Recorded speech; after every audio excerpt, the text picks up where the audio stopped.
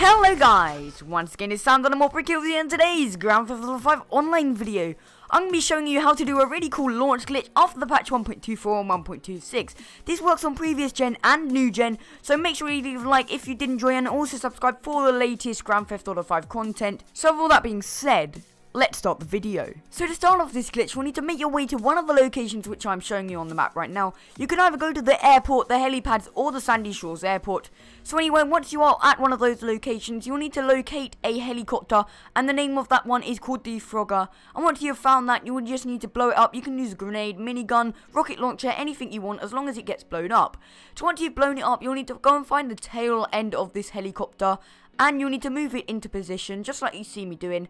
And once it's in position, you need to jump on the end of it and pull out your flare gun, then shoot the very top of this tail. And as you'll see, you go launched in the air, and you can do this multiple times. And eventually, you will go proper high. And the good thing about this is when you land, you don't actually die. So you can go really high up and land, and you won't actually die. So that is pretty sick for this glitch. So anyway guys, I hope you enjoyed the video. If you did, don't forget to give a like and also subscribe for the latest Grand Theft Auto 5 content. Follow me on Instagram, Twitter and Twitch.tv. All links will be down in the description below. And you can go ahead and add me on PSN and Xbox Live. So let me know what you guys thought in the comment section below. Let me know if you liked this video and also if you found this glitch helpful. So yeah, it's been me, Sam prokillzU, and I'm out. Peace! Thanks for watching.